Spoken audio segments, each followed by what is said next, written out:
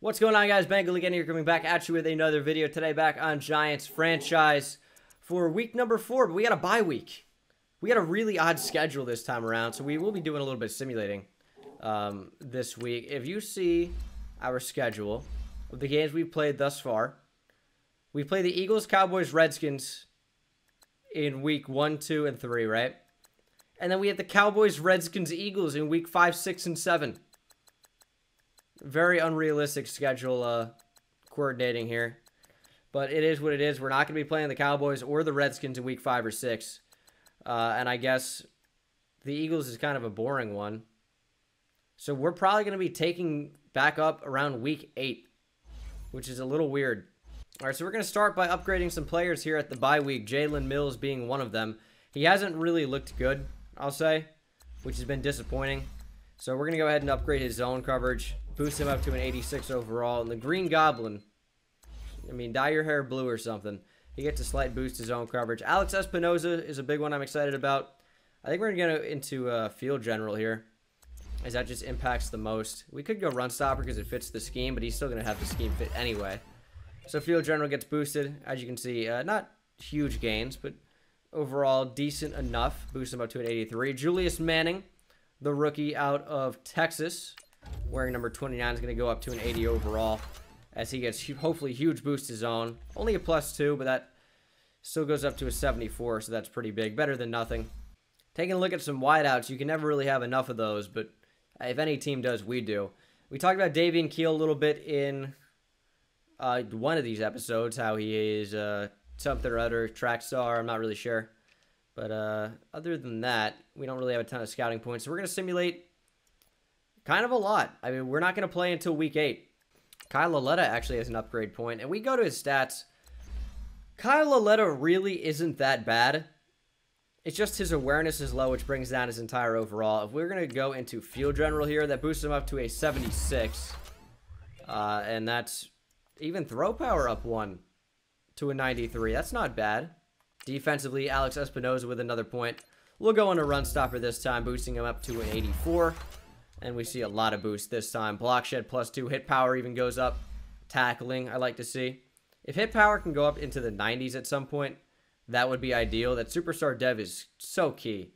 All right, we're going to be simulating here versus the Dallas Cowboys. We'll see if we manage to pick up that win. We don't. We're going to slip to 2-2. As the Cowboys beat us 38-27. Go ahead and check out the box on that one, see what happened. As that's unfortunate for us. Seems like we came out and just got outscored in the 4th quarter, and that really hurt us. Both quarterbacks played pretty good games. 3 touchdowns, no interceptions for both sides. A little bit frustrating. Both running backs played all right. Saquon didn't get a whole ton of touches, only 12. As far as touchdowns go, Odell still without touchdown. Howard Russell with 1. Evan Ingram with 1. Saquon Barkley with the receiving touchdown. Only 2 sacks allowed in the entire game. Alex Espinoza had 13 tackles, including a tackle for loss. 2 from Jalen Mills. 2 from B.J. Hill, who got in the game. Sacks for Jalen Smith. Roman Pugh. B.J. Goodson got a sack. DeMarcus Lawrence and David Irving combined for 1. Interceptions for nobody, as we know. And then forced fumbles, any in the entire game. Chidobe Awuzie with a forced fumble and a fumble recovery. No defensive touchdowns. Who fumbled the ball? We're about to find out. Going to be a receiver more than likely. Can we check here? Who fumbled? Hopefully not Saquon. Fumble for Odell. Okay. Now we're going to look at pass rushers. Because it's no secret, and there are some good ones at the top. It's no secret that Olivier Vernon's not going to be around forever. So we have to look into getting better at defensive end. And these 3-4 outside linebackers are just as good as defensive ends. And there are some decent ones. Unfortunately, we're out of points. See if we can beat the 4-1 Redskins. This is going to be a tough game. We really need to win. And we don't. We're going to slip to 2-3. As we lose by 3 points to the Washington Redskins. That is a tough break. That is a tough break. Yeah, I mean, it was just a close game throughout. Alex Smith with an interception. Kyle Laletta, not a great game. Interception for him, too. Saquon Barkley went off. 3 rushing touchdowns for him. 172 yards. As far as receiving yards go, 156 for Jordan Reed with a touchdown as well. Of course, Odell had a decent game. No touchdown for him, though. Defensively, B.J. Goodson led our team in tackles with 11. Tackles for loss for Janoris Jenkins, Damon Harrison. Quarterback sack for Jonathan Allen, he had 2. B.J. Goodson, Dalvin Tomlinson, both with 1. Interceptions for DeMarco Sanders and Nat DeGear out of BYU. We don't call his name very often. Forced fumbles for B.J. Goodson, who also recovered it. And I assume no defensive touchdowns. No defensive touchdowns. All right, let's go ahead and upgrade some players. Morris Dubose with a point, as we're going to go into zone. It doesn't fit the scheme fit, but, I mean, we play a lot more zone than we do man. So I'd rather have him be a better zone cover corner. Give me +2. +2 zone coverage. That's big. 91 zone. Logan Robeson also with a point. Do we bother going into power here? It fits the scheme, but it doesn't really fit his ability so much. We need to boost his run blocking. That's first and foremost. So let's go into power, actually. Might as well. Boost him up to a 79 overall. Not a huge boost for run blocking there. And then Avery Moss with a pretty insignificant point. Gets him up to a 70, but I don't know. He's not very good. He probably won't be on the team next year. All right. Oh, Darby Robinson looks terrible. And I'm really only looking at pass rushers here, as I really like the left outside linebackers. Kent Raymond and Lewis Hodge look very, very good. I like them a lot. I don't even mind Bradley Collins that much. Mario Chavu, or Chavis, is not that bad. Let's look at the actual outside, or excuse me, actual defensive ends here. As I don't really like any of them right now. Big game against the Philadelphia Eagles in Philadelphia. They are 0-5. If we lose this game, it's going to be a lot tougher to make the playoffs. But we got to win it. We're going to simulate. We need a win here. And we drop to 2-4. The Eagles pick up their first win as we lose again by 3 points. You have got to be kidding me. 3 losses in a row. The last 2 have been by 3 points. Like, unbelievable. Carson Wentz with a great performance. Loletta was actually pretty good as well. Saquon Barkley needs to get the football more. Touchdowns for Carlos Kershaw and Wayne Gallman, the 2 backup running backs. Odell, great game for him. Defensively, Landon Collins led our game, or led the game in tackles with 8. Tackles for loss, nobody really stands out too much, but 2.5 sacks for Fletcher Cox, 2 for Nigel Bradham. Do we get no pressure the entire game? An interception for Ronald Darby. We should have won this game, man. If we didn't make these small mistakes, I mean, it would have been easy. We're going to lose by 3. That is just the worst. Another point for Alex Espinoza. Might as well go back into run stopper here. Big boosts across the board by 1. But a lot of categories got touched. Abraham Francisco looks all right in the 4th round. But he's obviously not my first choice. Tyree Morris looks incredible as a 3-4 defensive end. He could even play outside, probably, if he has decent enough speed. It's an interesting draft class. This is the last week that we can trade anybody. We're in an interesting spot. Damon Harrison, Olivier Vernon, Janoris Jenkins will all be free agents at the end of this year. And they are not exactly in the best age situation. We have made our first major trade of the franchise, sending Janoris Jenkins, Antoine Todd, and a 2nd-round pick this year to Los Angeles. Derwin James is the newest member of the New York Giants. Now, I know what you may be thinking. 1, huge trade for an impact player. But where does he fit? Where does Derwin James fit in with the defense? We have a free safety. We have a strong safety. We drafted Julius Manning. Granted, it was a later pick, opposed to the other top guys. Julius Manning is going to stay the starting free safety. That's just what's going to happen. His zone coverage isn't there, but I like him overall as a player. When I was looking at Derwin James' numbers to potentially bring him in, what I saw was a guy with decent speed, good zone, good man, good hit power. This is, first of all, absolutely our nickel cornerback, as he will play that slot cornerback position. He could play sub linebacker. He's got speed. He's got size. He's got the tackling ability. We just picked up an extremely versatile piece to our defense that can really play all over the field in every package. We're going to move Derwin James to cornerback. That's going to be the move for us. So now that Derwin James is, I guess, the #1 cornerback on our team, we have a number of options here. We're going to upgrade his zone. That's going to boost him up to a 92 overall. I don't know if I love, and that's +2 to zone. That's actually pretty good. I don't know if I love him as a boundary cornerback. Jalen Mills is not particularly good. He is almost more of a safety himself with good man abilities. This is an interesting spot. Derwin James, of course, will play that slot corner position. That pretty much takes him away from the opportunity to be able to play sub linebacker, but we weren't really going to play him there anyway. We're also going to go out and sign a backup middle linebacker just because I feel like we need the depth. So we're going to go out. Nate Benson off the Atlanta practice squad is the newest member of the New York Giants. I'm trying to decide where I want these players to play. It's really a tough decision for me. Derwin James isn't a cornerback as much as his numbers insist that he could be. He might start at free safety. I think what we'll do is I think Derwin James is going to play free safety maybe and slot corner, and then have Julius Manning play cornerback sometimes. I want both these guys to be on the field. It's a tough pickup to grab a third safety, essentially. I don't know.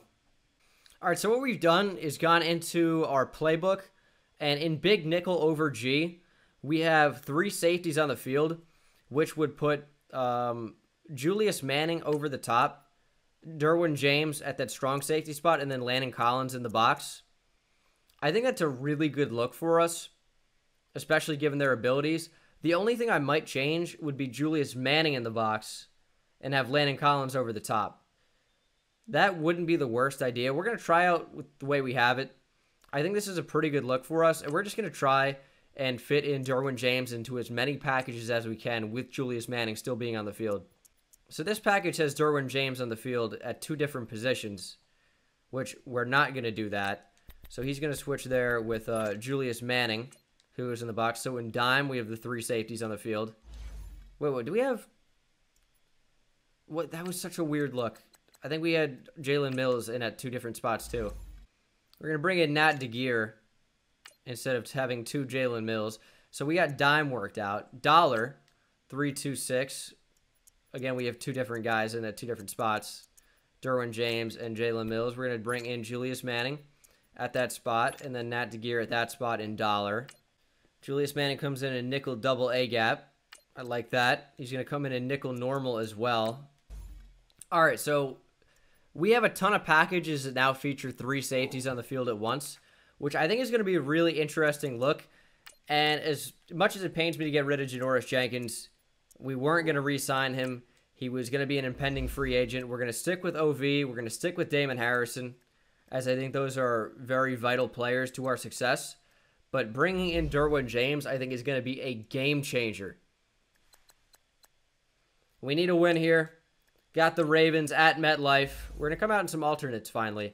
We have a huge advantage in terms of overall. Hopefully we can actually get the job done. We're going to run the red jerseys. And I prefer white pants, if I'm being honest. All right, so this is the look. Red jerseys. What are the Ravens coming out in? Hopefully white. White. All right, let's do it. Giants, Ravens. Coming out in the alternate jerseys. Of course, the only team to ever beat the Giants in the Super Bowl. Little unfortunate, but we got an awesome night game matchup for you guys, as a lot of people in the stadium are coming out here in red. And this is our first time wearing these red jerseys in the entire franchise. And this is the first time the Giants have worn them in quite some time. I don't know that I've seen the Giants wear these in the past, like, 10 years, it feels like. Pretty amazing, but all right, let's go ahead, get her done. Derwin James getting his first action for us. I wonder how our rookie Julius Manning feels about being benched. Big tackle from Dalvin Tomlinson to start this thing off. That's a user pick. Easy reads. One fish, two fish, red fish, blue fish, and Alex Espinoza is into the end zone for the touchdown. The pick six from the rookie, who continues to have just an unbelievable season. That would be maybe his sixth, seventh interception on the year, something ridiculous. That's got to be a play. Landon Collins comes over and makes it happen. Love to see it. 3rd and 10. We're in man. Somebody's got to make a play. Covering Espinoza out wide, and Lamar Jackson going to just throw that one away, it looks like. Off to a pretty rocky start for him. 1st and 10. Oh, Saquon Barkley's wide open in the flat. How can you not? They're blitzing. All right, somebody pick up those blocks. Wide open over the middle. It's the tight end, DeMar Jacobs, finding the open spot in the defense, sitting down, getting that 20-yard, or 29-yard pickup, rather. There's Saquon Barkley. That should be a touchdown. Go through him. He does. Saquon Barkley just powers his way into the end zone. Got a couple of good blocks. And we got a 14-0 lead working here in MetLife Stadium.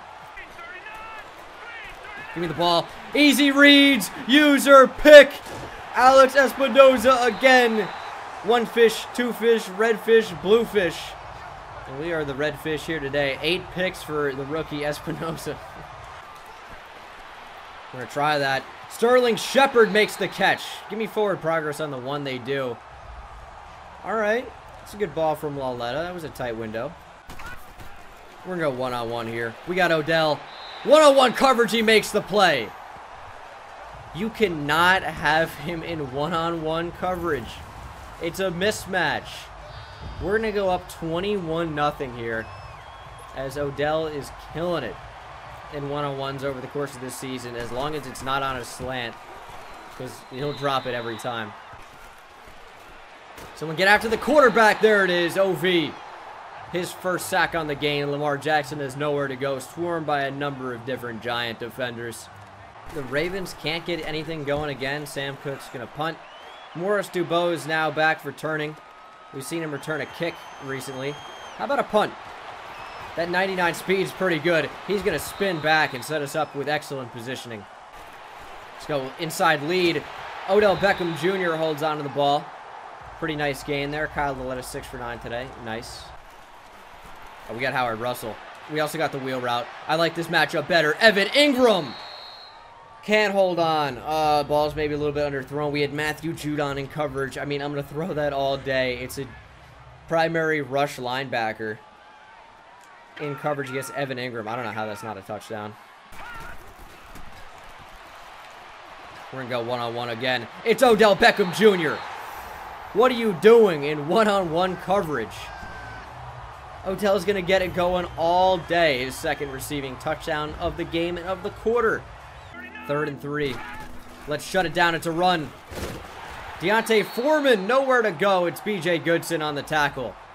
Looks like Baltimore will punt again. Get to him, get to him, get to him. Olivier Vernon. His second sack of the game. Big props to Roman Pugh on that one for giving OV the opportunity. It's going to be 3rd and 23. We're going to come out in our new favorite formation. Big nickel over G. And maybe send a little bit of heat. We're likely going to run the ball here on 3rd and 26 after the false start. And there is the run up the middle. Good tackle from Jalen Mills. And Baltimore, again, will punt. There's a rollout. Oh, we got him deep. It's underthrown and it's intercepted. Jimmy Ward. We had Odell on that too. That's so annoying. Big hit. Julius Manning in the backfield. Alex Collins can't run anywhere against this front. And we do have one of the best front sevens in the NFL. Look at B.J. Goodson, Alex Espinoza. Landon Collins been playing in the box, but Roman Pugh, Dalvin Tomlinson. We're going to get after the quarterback there. Espinoza can't sack him. Damon Harrison knocks it away. That should be a sack. How do we not wrap up there? Someone get after Lamar Jackson. He's going one-on-one deep. And that is incomplete off the hands of Amari Cooper. Jalen Mills was all right in coverage, I guess. We're going to roll out with Kyle. We got Odell. Let's go. Odell Beckham Jr. down the sideline. Rolls into the catch. First down. A huge play action here. Depends on if they bite on it. Doesn't really look like they did. But we have Sterling Shepard downfield. Laletta delivers a dime to Sterling Shepard. Touchdown. 52 yards, as he's really been our big play machine over the course of this franchise as we go up 35-0 in the biggest slaughter of this season. Obviously, we struggled in the record department. We are 2-4. This hopefully should be our third win. Looks like it's going to be. Our defense is not allowing an inch. That's a screen. Get over there, Espinoza. That's a good play by Roman Pugh. Espinoza couldn't lock up. Oh, he's taking a deep shot. That's a Derwin James, who in his debut gets the interception. Lamar Jackson took a one-on-one shot for Michael Crabtree. Don't try Derwin James with a sorry-ass receiver like Crabtree. That's the result you gon' get. Shout out to Richard Sherman. We're going deep. I think we got him burned. That's going to be an interception, actually. Marlon Humphrey, as we turn the ball right back over, looking for Saquon. Marlon Humphrey. Foolish decision. It's a screen. We're all over it. Alex Collins breaks the tackle, though. That's lobbing over the top. And a big hit from Landon Collins. That's over the top. Beautiful pass from Laletta. And we have Odell Beckham Jr.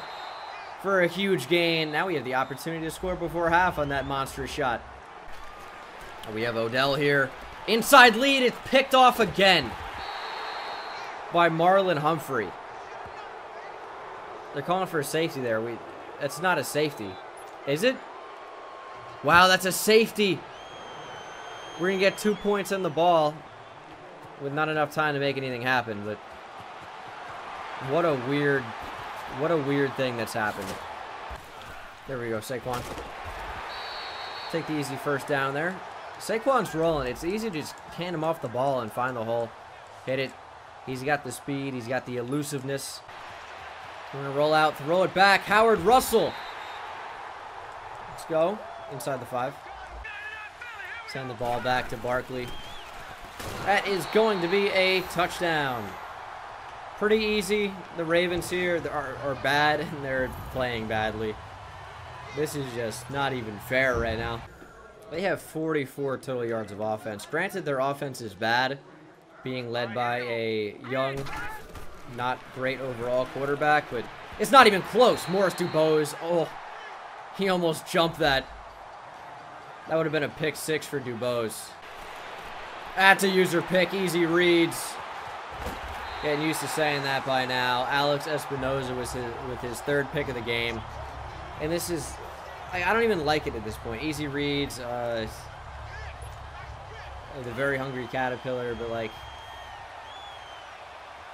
granted, even without the picks, we'd still be destroying them. We'd still be up by a lot, but like, I don't know. I feel like the user picks, I like getting them, obviously, but it's not fun to blow out the CPU so badly, and it's, I don't know. I like getting the user picks, but it's just, I think, I don't know what the solution is, honestly. I think the solution is just user the middle linebacker less frequently. I think that's the easy solution. I'm going to start doing that, and we'll see how the rest of these games play. And this, you know, we'd still be crushing them. We're just way better. They can't get anything moving offensively. It's not just because of the user picks. Their defense can't stop us for the most part. We've turned over the ball 3 times. Why would the CPU have us go for it here? We're up 44-3. The field positioning is good, but I don't know. This feels like a little much. That's a pick, C.J. Mosley. I don't even know what to say. I thought that Howard Russell was running a different route. And I didn't really like the look of that. So we have the same number of turnovers. It's just the Baltimore offense can't do anything to score. That's why it's a shutout. Or not a shutout. It's domination. That's a pick. Espinoza does it by himself. Not even an easy read. Just Alex Espinoza being a monster. His 4th pick of the game. That's just too many. I know, but Lamar Jackson threw it right to him. What are you doing? There's Saquon. That's got to be a touchdown. He gets a stiff arm. It just doesn't even have the breakaway speed. It's been a while since we've seen a Saquon huge touchdown. Saquon rolls over a Baltimore Raven. Poor guy. That's Jimmy Ward. His 3rd rushing touchdown of the game. We've dropped a 50 bomb on him. Oh, and down goes Lamar Jackson again. Rolls right into Olivier Vernon, who was waiting for him. 3 sacks this game. That's only his 5th on the season, though, in 7 games. This is his 7th game. But huge production today. Going to get those numbers up. 3rd and 16 now for the Ravens. And that is knocked away. Beautifully done by B.J. Goodson. These are these blowout games that you guys love, but we've never even come close to beating a team by this much. And we used her last week against the Redskins and had a super close matchup. This is just embarrassing from the Baltimore Ravens, who have really struggled to run the ball, have struggled to pass the ball. But I am going to use her less frequently coming up here for the rest of the season. Just like in close games and stuff, and when we don't have an overwhelming number of interceptions. This is going to be a shot taken deep, and it's Derwin James' 2nd interception of the game in his debut. Lamar Jackson, you got to be a little bit more careful with the football. That's double coverage, my guy. That's got to be a sack. Roman Pugh brings down Lamar Jackson, who keeps rolling out of the pocket into these defensive ends. What are you doing? All right, so that was a slaughter. Sorry, I know that game probably wasn't the most interesting. Lawrence Thomas with a skill point. As I think we're going to go into power rusher more and just focus on what he does really, really well and get his power move up even higher. Block shot goes up too anyway. Lawrence Thomas is looking like a really, really talented defensive lineman. Nat DeGear, we'll probably go to man here. Zone's very good already, so we'll make him a more balanced cornerback. Getting man coverage up by 2. All right. So, yeah, slaughter. I know this wasn't probably an exciting episode to watch. I'm sorry about that. But, I mean, they were the 1-5 Ravens. They weren't particularly good, and we really, really gave it to them. That was not even that fun to play, if I'm being honest. But that's going to do it for me, guys. Thank you so much for watching. Hope you enjoyed, and we will end the episode here with a boost to run stopper for Alex Espinoza, getting him up to an 87 overall. But that's going to do it for me, guys. Thank you so much for watching. Hope you enjoyed, and I'll see you in the next one. Take it easy.